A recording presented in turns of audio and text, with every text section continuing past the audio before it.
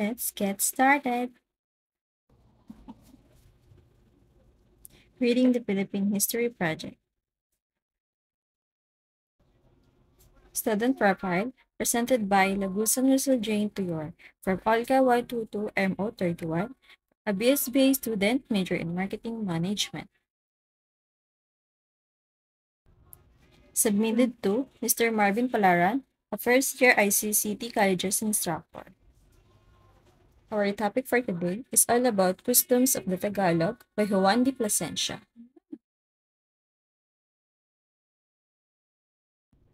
Author's background of Juan de Plasencia.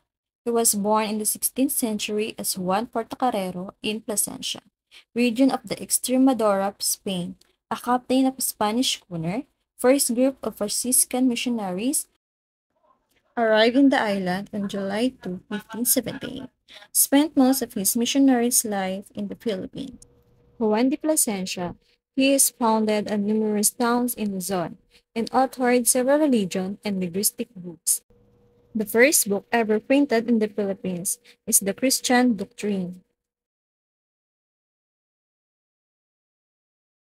As soon as he arrived, he joined with another missionary, Fray Diego de Oropesa, and they both started preaching around Laguna de Bay and Tayabas, Quezon, in Quezon Province, where he founded a several towns. Padre Juan Diego de Oropesa. Si Padre de Oropesa ang mahigpit na kapartner ni Padre de Plasencia sa pag-oorganisa ng mga bayan-bayan sa pamamagitan ng reduction, kabilang na ang Taytay. Dahil dito, kapwa silang binansagan ng Padre de la Recepciones at Apostol ng Laguna at Tayabas. Sa himpilang lumbang, si Padre de Plasencia ang ama at pastol. Sa mga taong bayan ng Himemplang, pila si Padre de Oropesa ang confessor. Pareho silang sumulong hanggang sa dalawang bundok ng Tayabas at sa lahat ng nasa silangan ng La Laguna.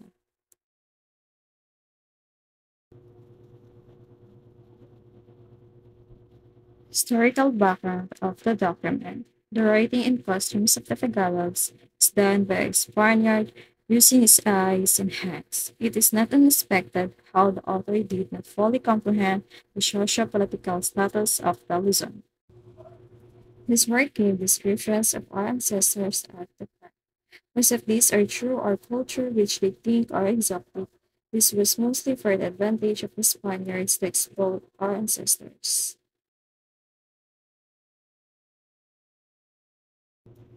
And this is the highlight of the background of questions of the Tagalog by Juan de Plasencia.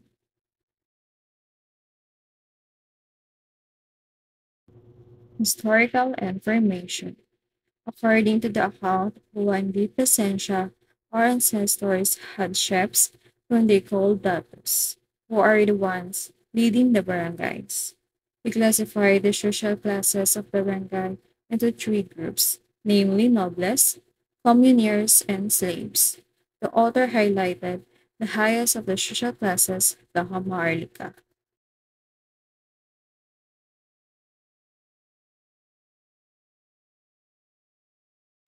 The Maharlika had all the rights of the Timala, but they are especially the warrior class. They will be respected if not revered by the barangay. Unlike the Timala, they were not expected to pay taxes. They will provide protection to the barangay and were responsible for providing and preparing the weapons at their own expense.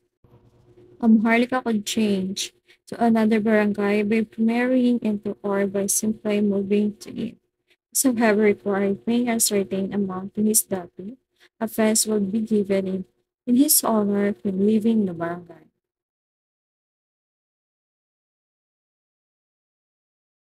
The analysis found in the document.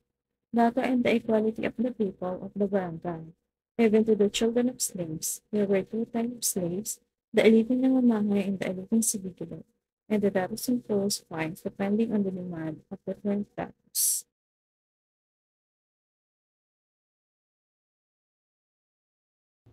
The two types of slaves of the costumes of the Tagalog, the Hawaiian de Plasencia.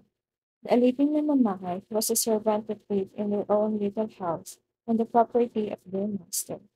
The alipin sigidilet was known by the even more derogatory delismis, meaning lifted skirt. These persons were so vulnerable that it seems like their genitals are exposed.